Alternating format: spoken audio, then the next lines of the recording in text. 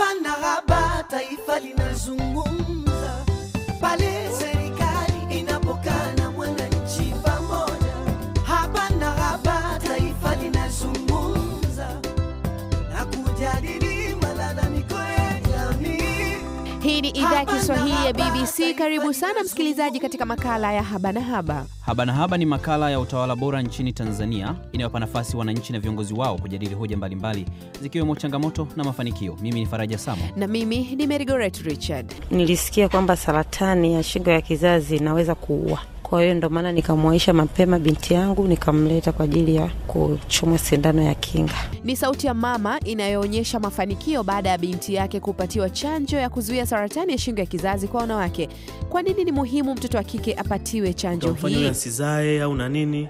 Nafikiri hizo imani sio sahihi kuwepo kwa minajili ya kupunguza hili tatizo. Ni daktari huyo kutoka hospitali ya Ocean Road ambaye utamsikia tena baadaye katika makala hii. Lakini Mary, msikilizaji anaweza kujiuliza, kwa nini tunajadili mada hii leo hii? Tunajadili mada hii msikilizaji kwa sababu chanjo ya saratani ya shingo ya kizazi tayari imeanza kutolewa, lakini bado baadhi ya wanajamii wana mapokeo hasi juu ya chanjo hii. Hivyo leo tunaihoji serikali inafanya nini kuhakikisha inabadilisha mtazamo huo ili kuweza kuwafikia wananchi wengi zaidi kupatiwa chanjo hii, hasa watoto wa kike ambao ndio kundi linalolengwa zaidi.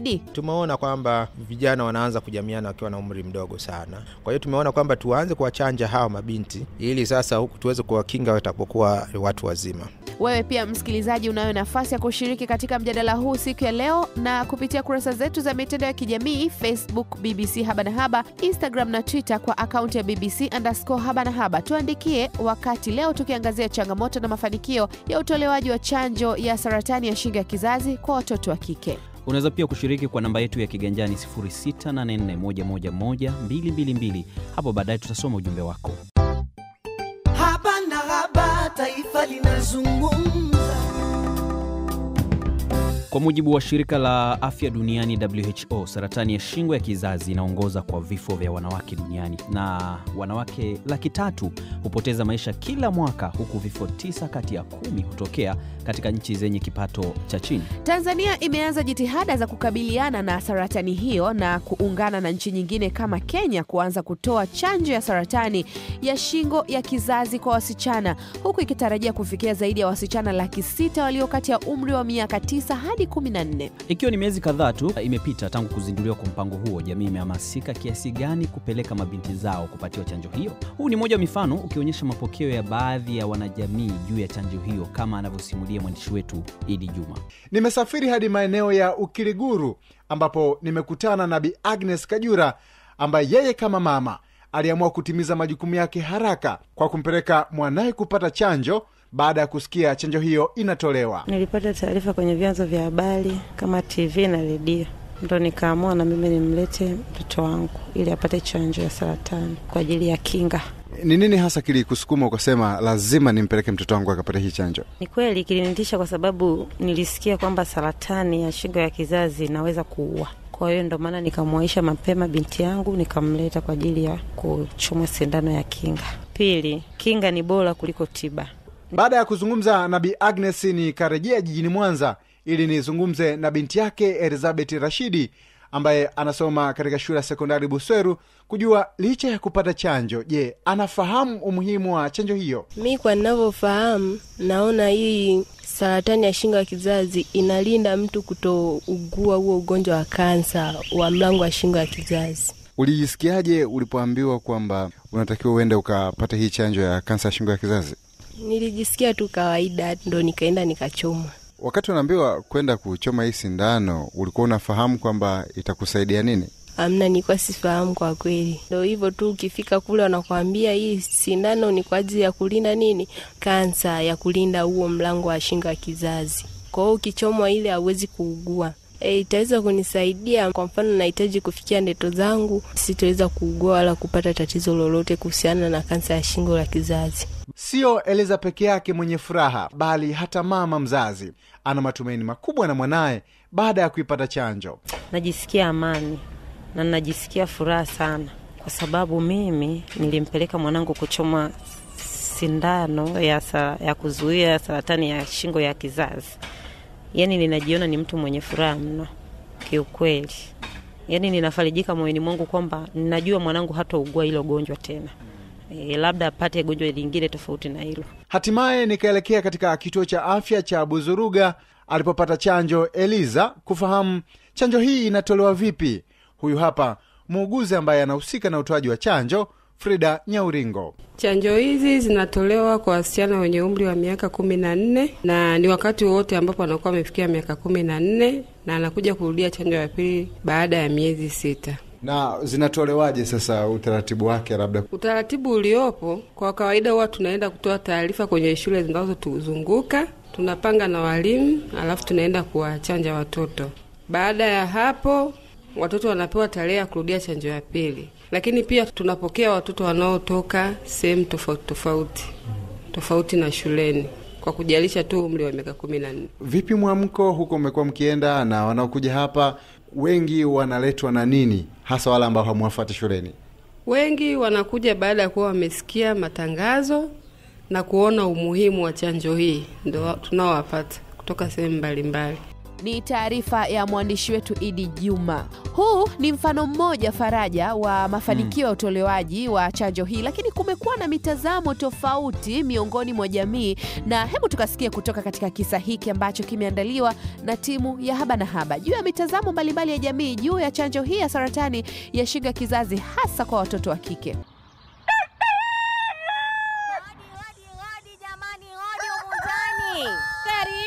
Mbona fujo hivyo? Nani mwenzangu? Kumbe wewe. Niambie jirani yangu. Mama Kaleche. Wewe Mama Kaleche wewe. Nakuita kwa mara ya 3 Mama Kaleche. Kulikoni? Hebu niambie. Kibaya sana nini? Naona mapema yote hii. Mama Kaleche. Siku zote hizo tunazungumza. Leo umediriki kumpeleka mwanao kwenda kupata yale machanjo kweli? Mwenzangu, acha tu nikwambie. Amekuja hapa baba Kaleche, sijui hata anatokea wapi na fujo zake. Si unamjua? Kamchukua binti yake huyo, kampeleka kwenye chanjo. Sasa shoga yangu, mimi kwani sijipendi? Sikutaka tena nibishane naye nipate ngeu bure. Nimemwacha tu, siwezi hata kuthubutu kwa amri yangu mtoto kuharibiwa bado mdogo kizazi chake hivyo. Sio kizazi tu jirani yangu. Kwanza ile michanjo hii. Nina hofu wana mkakati madhubuti wa kutuharibia tabia za mabinti zetu. Kizazi kinakuwa na matatizo kila siku. Halafu kwa nini nani asalo sema lazima watu wetu na wanadunga michanjo kila siku? Jirani vipi? Mbona jasho jingi? Kuna kikao gani kizito hapa nyumbani kwangu? Jirani, naona Mama Kaleche kashindwa tu kukuambia ukweli. Umetukosea sana si wanawake hapa kijijini kwetu. Kwani kumpeleka binti yako kwenda kupata hiyo chanjo ya saratani ya shingo ya kizazi bila ya ridhaa ya mama yake kwa nini? Kwani hujui madhara yake? Hujui unamharibu mtoto mdogo bado huyu? Aha, kumbe. Sasa Mama Kaleche, mke wangu na jirani, naomba mnisikilize tena kwa utuo, kwa maana makini. Kutompatia binti yetu chanjo ya saratani ya shingo ya kizazi, tunaiweka afya yake hatarini. Serikali imejitahidi kutoa chanjo ikijua kabisa hii ni muhimu tena kabisa katika kukabiliana na janga hili. Hizo imani zenu potofu mmezitoa wapi jamani? Hebu badilikeni jirani. Sawa, baba tupeleke tu na sisi. Halo.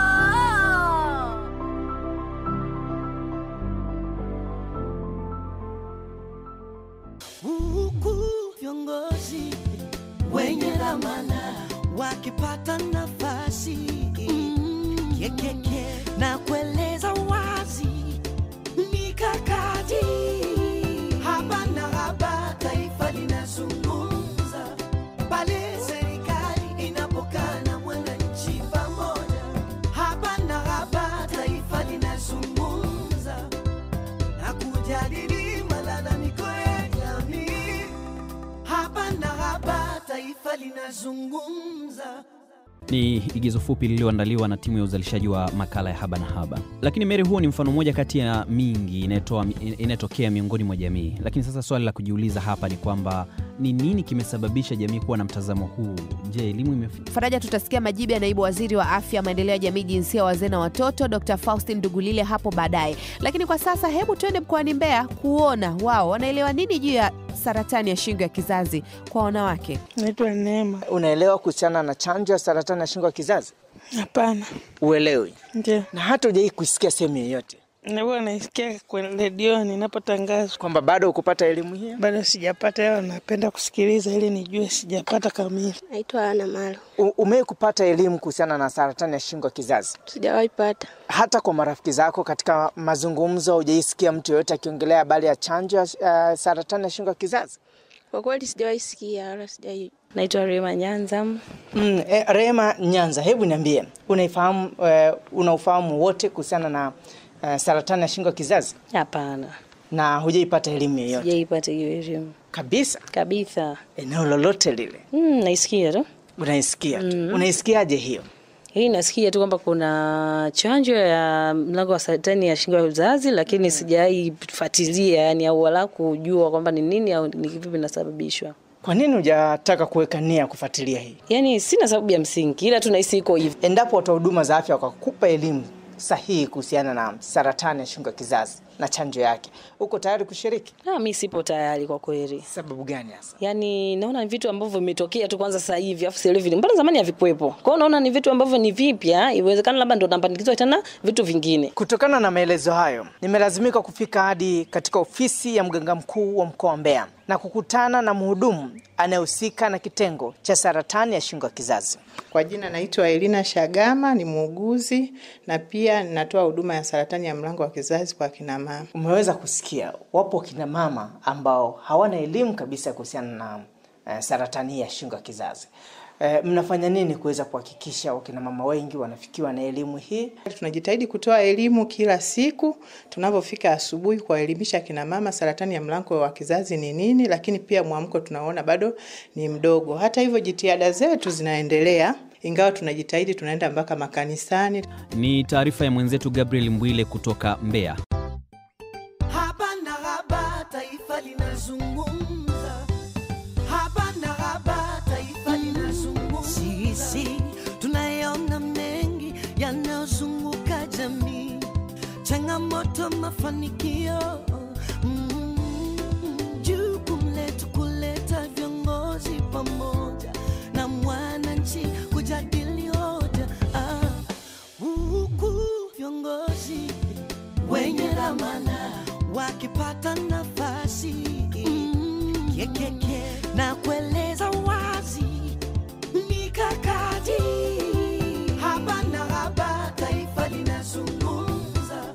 Pale serikali inapokaa na mwananchi pamoja. Haba na haba, taifa linazungumza na kujadili malalamiko ya jamii. Haba na haba, taifa linazungumza.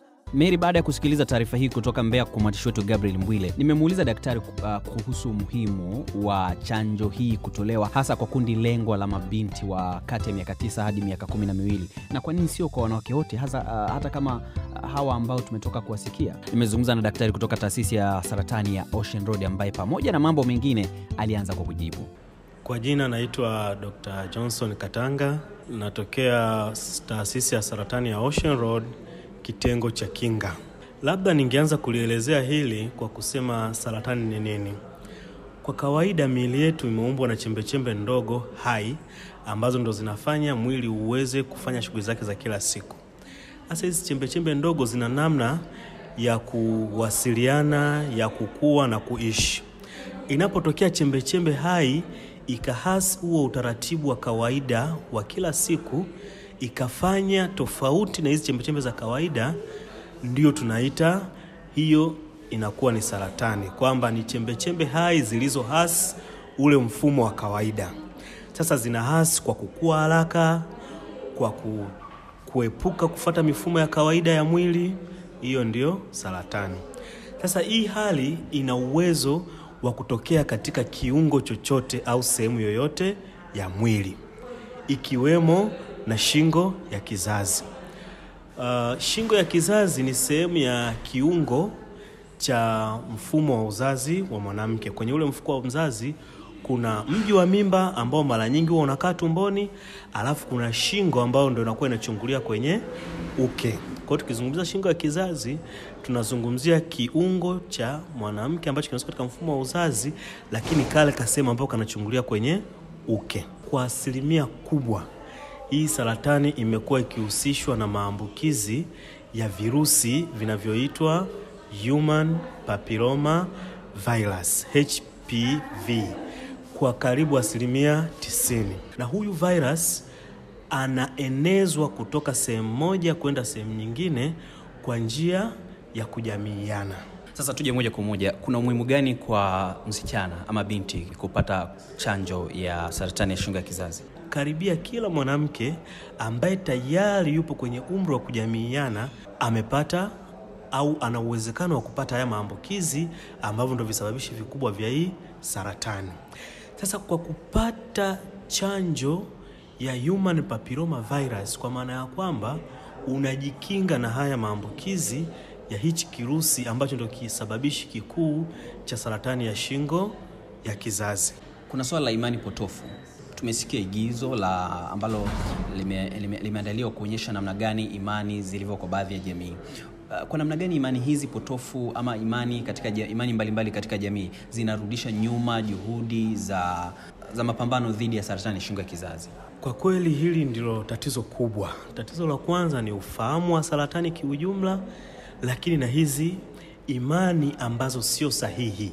Siwezi kuziita potofu kwa sababu inategemea, pengine jamii fulani ndio inaweza ikawa inaziamini, lakini kitaalamu zinaweza zikiwe sahihi kuendana na lile tatizo lenyewe. Sasa mtu anaposema unaenda unaharibu kizazi, labda utamfanya huyo asizae au na nini, nafikiri hizo imani sio sahihi kuwepo kwa minajili ya kupunguza hili tatizo. Kwa sababu kwa kweli hata hapa kwetu Ocean Road, saratani ya shingo ya kizazi inachukua karibia 39% mpaka 40% ya wagonjwa wote tunaowaona kwa mwaka.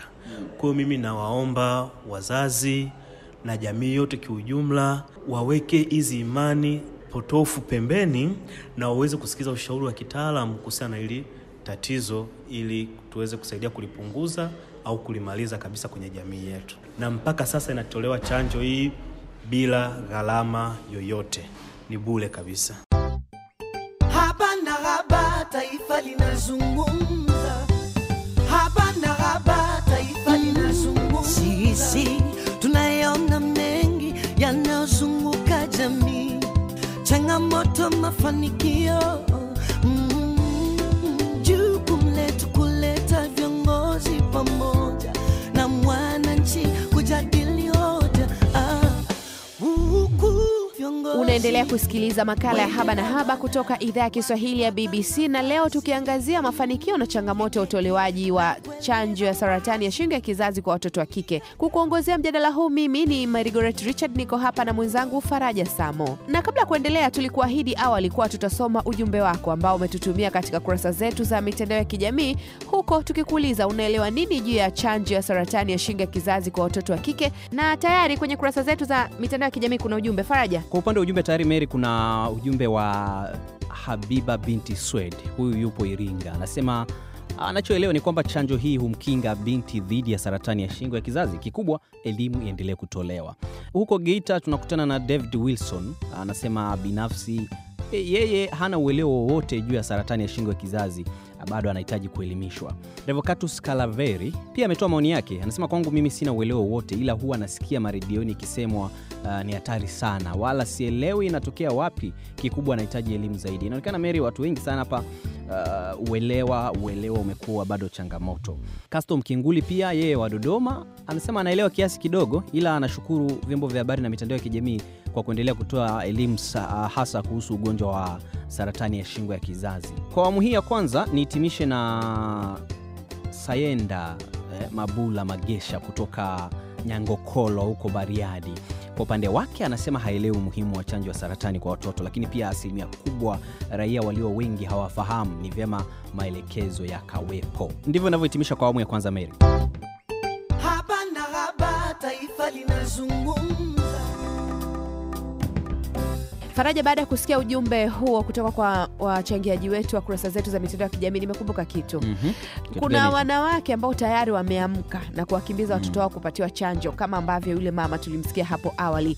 Na pia lakini kuna wengine ambao wanajitokeza kuhamasisha wengine kupatiwa chanjo hiyo. Mmoja wapo ni mtangazaji maarufu kutoka moja ya vituo vikubwa vya redio Tanzania. Anaitwa Sakina Lioka, ambaye yeye akaamua kuandikia barua wanawake wote wa Tanzania, hasa wazazi kama yeye, juu ya chanjo hii ya saratani ya shingo ya kizazi. Ameandika barua. Na kwa namna gani kwake anaona chanjo hii ni muhimu. Hebu tukasikie barua yake hii, anaisoma yeye mwenyewe. Salamu nyingi kutoka kwangu. Dhumuni la barua hii ni kukujulisha kuwa mimi kama mama wa watoto wa kike ambaye nimeona umuhimu wa chanjo ya saratani ya shingo ya kizazi kwa watoto wangu, na ningependa kukuasa na wewe uone umuhimu huo na kumpeleka mtoto wako wa kike aliye chini ya miaka 14 kupatiwa chanjo hii muhimu sana ili kumkinga na saratani ya shingo ya kizazi. Nikuhakikishie kuwa chanjo hii ni salama na haina madhara wala sio mpango wa kudhuru afya ya mwanao kwa namna yoyote, bali kumletea manufaa kwa maisha yake ya sasa na baadaye. Achana na maneno ya kupotosha juu ya chanjo hii.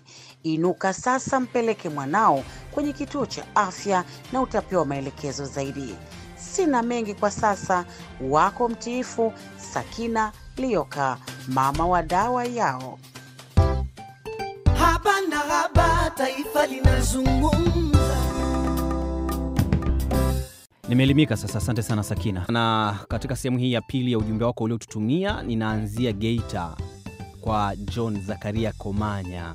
Yeye anasema bwana haelewi kabisa ushauri wake kwa serikali. Hebu ni mbinu sahihi ya kuelimisha kuhusu ugonjwa wa saratani ya shingo ya kizazi. Nikiwa bado nimesalia kanda ya Ziwa, nasogea kidogo naingia pale Tarime.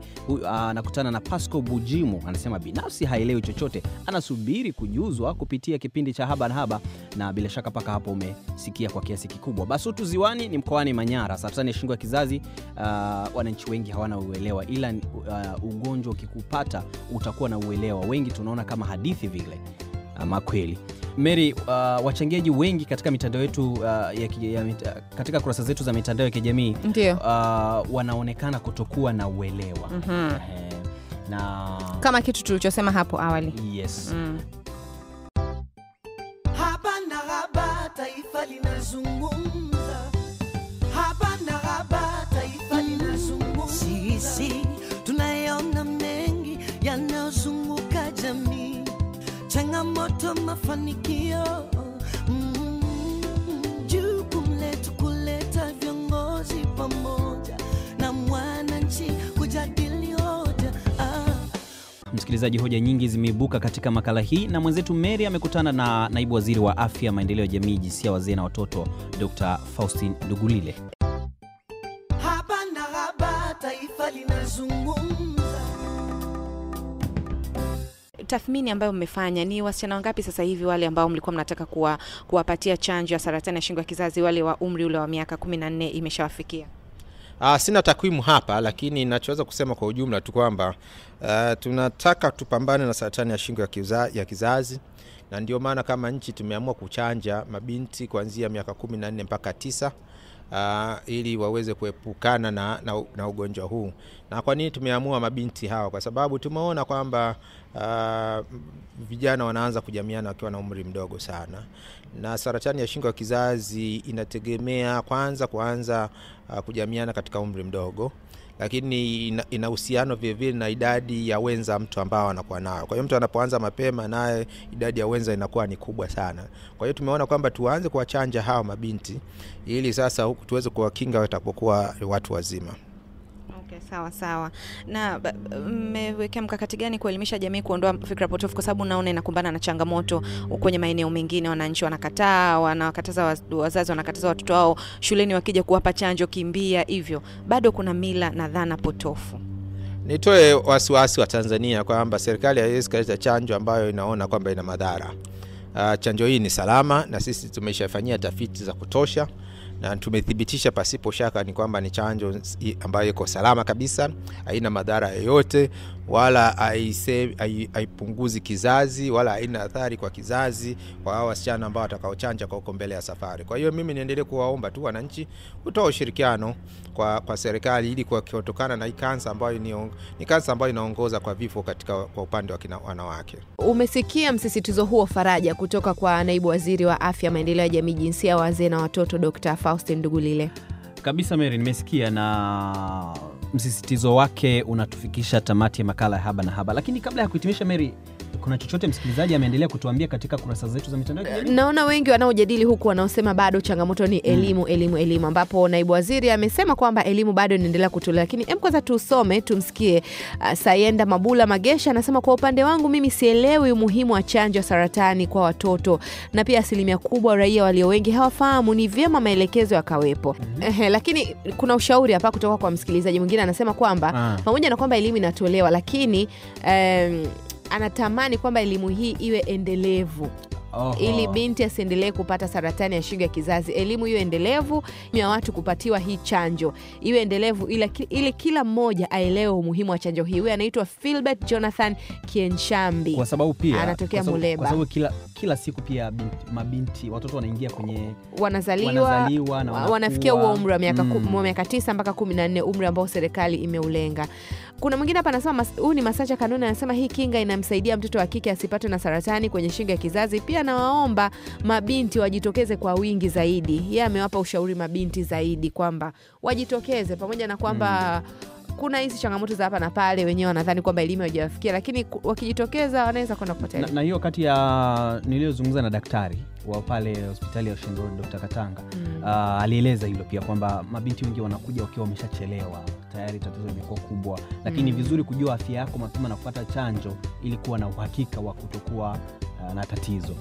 Sawa, msikilizaji anaweza bado kuendelea kututumia ujumbe wake kupitia nambari yetu ya simu ya mkononi ambayo ni 0684111222. Naomba nirudie, 0684111222, ambapo ujumbe huo tutausoma katika kipindi kijacho. Atuambie anaelewa nini juu ya chanjo hii ya saratani ya shingo ya kizazi, lakini pia pengine hata hatua anayochukua kuelimisha jamii yake inayomzunguka. Kwa kama ambaye amepata elimu, anachukua jukumu gani pia kuelimisha jamii yake inayomzunguka ili waweze kuchukua hatua na kwenda kupatiwa hii chanjo ya saratani ya shingo ya kizazi, hasa kwa watoto wa umri wa kati ya miaka 9 mpaka 14. Una mdogo wako, una mtoto wa mjomba wako, una ndugu yako, una jirani yako. Vizuri kupata chanjo hii mapema ili kumkinga dhidi ya saratani. Kama tulivyomsikia naibu waziri alivyosema, lakini pia kama daktari alivyosema. Na leo umesoma namba taratibu. Maana kulikuwa na malalamiko kwamba unasoma namba haraka. Mbona uniulizi kama mimi pia na mtoto nimempeleka? Hivi una mtoto wa kike? Na mtoto wa kike. Mkubwa wa dada yangu pale nyumbani. Ana miaka 10 sasa. Kwa hivyo mpaka unaniuliza inaonekana umempeleka. Kipindi kijacho nitakuuliza. Utafollow up kama nimempeleka au sijampeleka. Kwa niaba ya timu nzima ya Haba na Haba, msimamizi wa makala hii ni Michael Baruti. Wafadhili ni idara ya kimataifa ya maendeleo ya nchini Uingereza. Umekuwa hapa na mimi Mary Goret Richard. Na mimi naitwa Faraja Samo. Tukushukuru kwa kuwa nasi mwanzo hadi hapa tunapofika. Mwanzo Haba na Haba wiki hii, tuonane tena wiki ijayo. Kuna mada moto moto itakuja. Mwaka mpya pia. Tunasogea mwaka mpya. Haba na haba, taifa linazungumza. Haba na haba, taifa linazungumza. Sisi tunayaona mengi yanayozunguka jamii, changamoto, mafanikio. Jukumu letu kuleta viongozi pamoja na mwananchi kujadili hoja. Huku viongozi wenye dhamana wakipata nafasi na kweli